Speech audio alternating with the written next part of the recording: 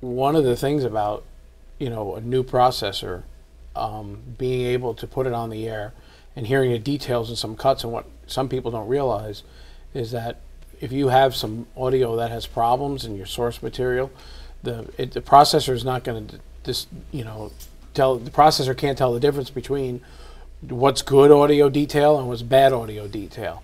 So your new processor might actually perform worse if your source material is suspect than your previous processor, which didn't reveal any of the nice little details you get, but also hid a lot of the bad artifacts. stuff. You know, So it's particularly bad with MP3 materials in stereo because of the nature of MP3ing in stereo. The left minus right, the stereo information is encoded to a much less standard than the main. yes.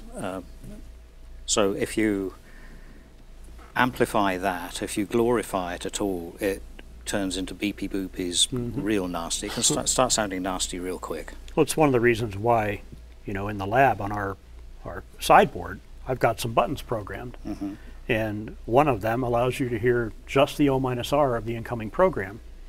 The other button lets you hear the O-R of whatever processor's on the air. So you can tell right away by comparing those two if the processor is making those artifacts worse. Yes. And if it is, in what way, and how that compares to what the other guys do, what we do. You know, it's actually kind of an educational thing to be able to compare that. Of course, there's the other issue where something was carelessly ripped, a mono tune ripped, and the stereo information is total garbage. Yeah.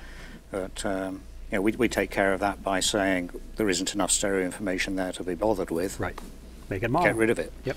Now, when you put that the L-R, where you could compare the source to the off-air signal, the L-R, that's how you came up with the preconditioning For the algorithm. It is, for because the X3. when you actually listen to those artifacts and what all of our processors do as far as elevating those artifacts to audibility, you kind of quickly understand a way you might fix that, and that's how we developed that algorithm.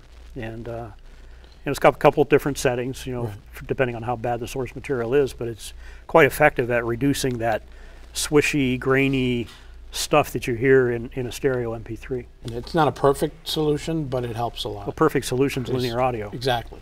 Exactly. You know, so yeah. And a good air chain from source to the antenna.